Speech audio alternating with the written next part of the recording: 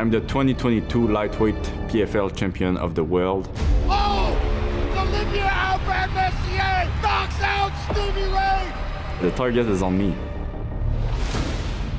If you've ever seen a Hurricane Shane fight before, you know exactly what to expect. All gas, no brakes.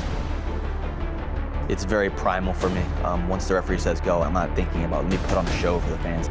My fighting style is in your face from the first bell to the last bell. When they told me like, oh, you're gonna fight Shane Burgos, I was like, oh shit, like, oh, already?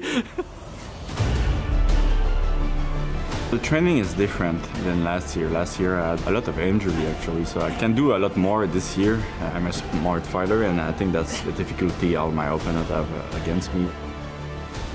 I've gone to the ringer physically and mentally for this sport, and this is my life. I love this. I eat, sleep, and breathe this shit. And I'm healthy, I'm all good to go.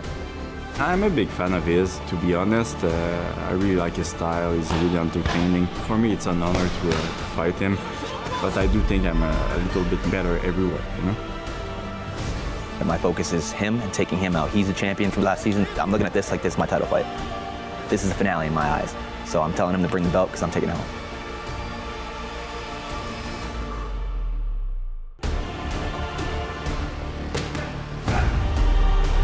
Let's have a war.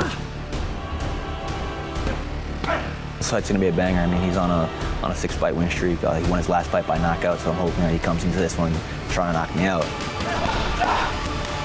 I'm gonna do my job April 14th.